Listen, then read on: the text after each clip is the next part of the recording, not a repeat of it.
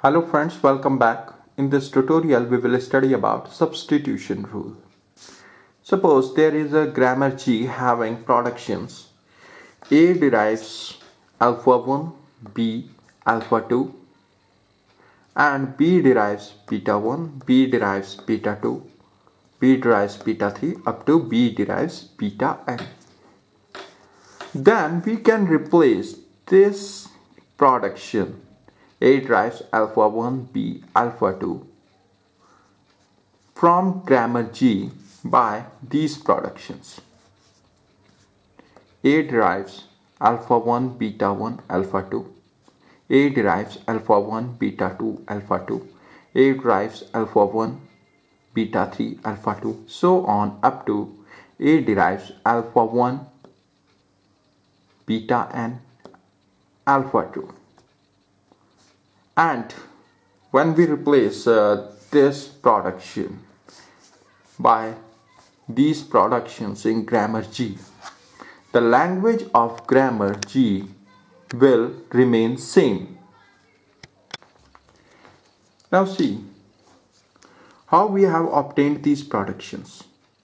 These productions are obtained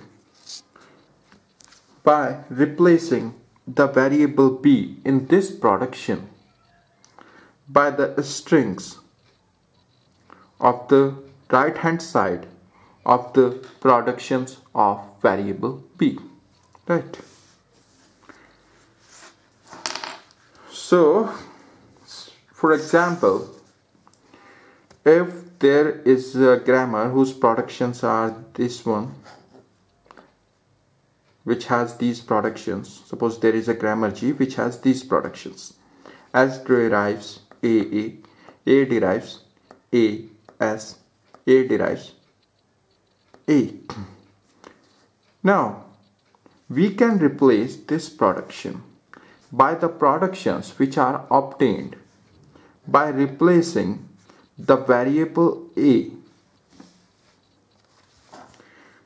by the strings which are at the right hand side of the productions of variable A. And when we replace this production by those productions, the language which is generated by this grammar will remain same. So what did I mean? If I replace this production as derives A by as derives A S, right? This is obtained by replacing the variable A by the string which is in the right hand side of the production of variable A, that is A derives A S, and S derives A. So if we replace this production rule as derives A by these two productions, right, then the language of grammar will remain same.